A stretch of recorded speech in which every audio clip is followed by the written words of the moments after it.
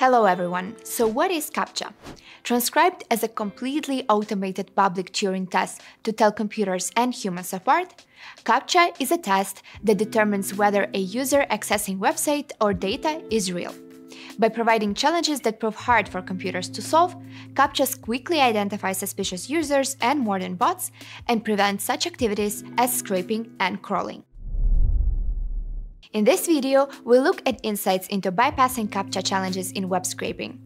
We'll also talk about the different types of tests that can be encountered in the modern internet landscape and discuss useful anti-CAPTCHA solutions to implement in your data gathering operations. So let's begin! Generally, there are three CAPTCHA types: text-based, image-based, and sound-based. With text-based CAPTCHA, it's usually a combination of random letters and characters presented in a hard-to-read format, with characters being turned, scaled, and distorted in various ways. Image-based CAPTCHA often displays several pictures in a grid and asks the user to select a specific type of image, for instance, images with traffic lights. And lastly, sound-based CAPTCHA, also known as an audio CAPTCHA, presents audio clips with a combination of letters or numbers that users have to enter, often accompanied by background noise for added difficulty. Notably, CAPTCHA also has multiple variations of it. For example, HCAPTCHA is a CAPTCHA service that clients can set up on their website. Serving as an alternative to reCAPTCHA, it offers better privacy and provides more control over the CAPTCHA experience. Another example is the popular Google reCAPTCHA, a free CAPTCHA service developed by Google that offers protection for web pages. Just like HCAPTCHA, it uses advanced techniques to catch bot-like activity. One such technique is that Google reCAPTCHA now can even recognize human users without any interaction on its side. They simply take into account the user's previous interactions with other websites, which might be an undesirable approach due to privacy issues. Google reCAPTCHA is also widely used in most of the brand's services and products, such as Google Search, Maps, Play, Shopping, and many more.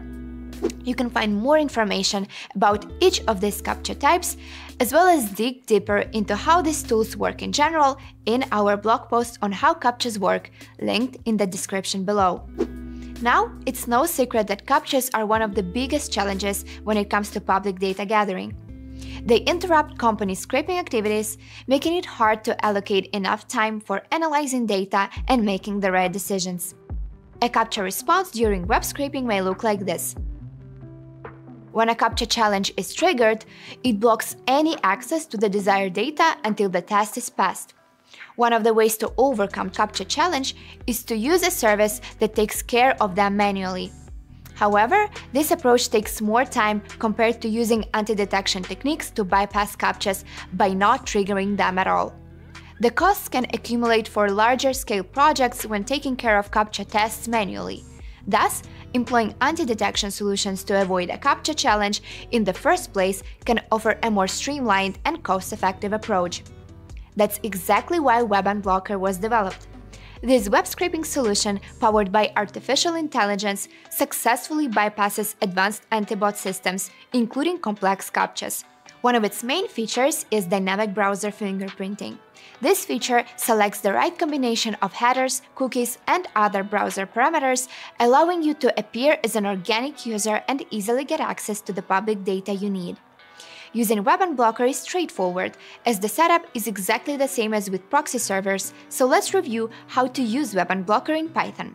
We offer a 1-week free trial for our website Unblocker, so head to the Oxylabs dashboard link in the description below and create a free account to get started.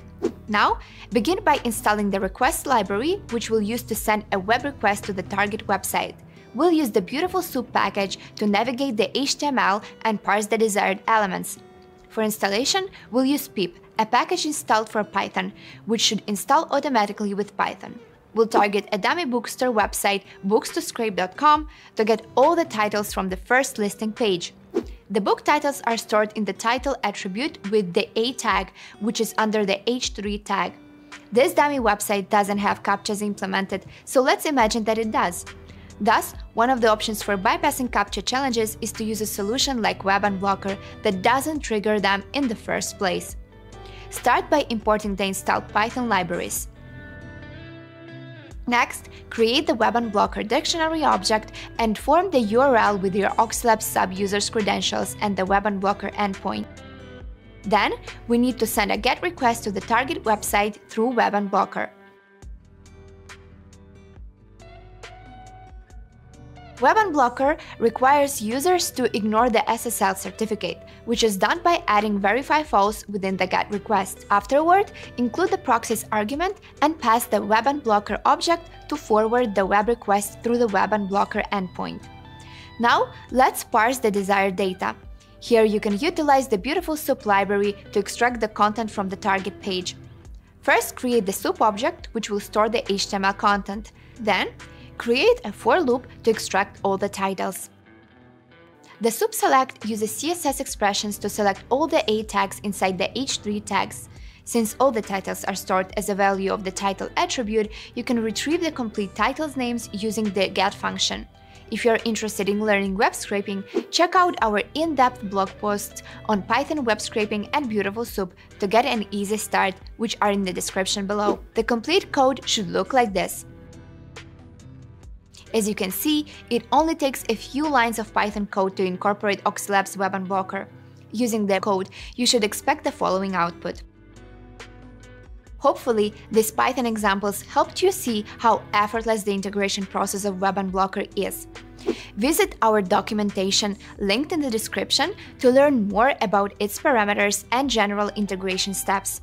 Also, if you found this tutorial helpful, like, subscribe, and join our Discord server where you can chat with our team of experts and get immediate know-how and help.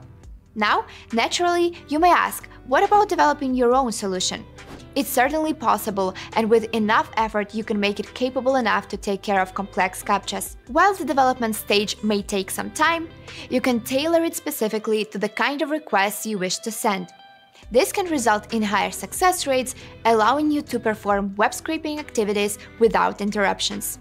There are a couple of viable tools for this quest. Playwright, an excellent web testing and automation tool owned by Microsoft, which can also be used to avoid CAPTCHAs. It supports the most popular programming languages such as Python, JavaScript, and Java. Playwright can work with Chromium-based Firefox and WebKit browsers, allowing the users more flexibility. We've made a detailed blog post specifically on Playwright, so be sure to take a look at this Playwright scraping tutorial for more information. Puppeteer is also a very effective web automation tool that you can use to design a program that avoids CAPTCHAs. While Puppeteer, owned by Google, supports only JavaScript, you can use it in Python with an unofficial library called Puppeteer. The downside of Puppeteer is that it only supports Chromium-based browsers for interaction. If you're curious to learn more, check out our in-depth blog post on web scraping with Puppeteer and a tutorial on how to overcome CAPTCHA challenges with Puppeteer, which is in the description below. Keep in mind that developing your own solution will require you to spend time writing code and micromanaging it to adapt to constant changes. In cases where this is an issue, the better option is to utilize ready-made web scrapers that avoid CAPTCHAs automatically. It takes a mountain of effort to build yourself a scalable scraper that shifts through the web undetected and uninterrupted, but a pre-built tool can ease the process immensely, saving time and resources.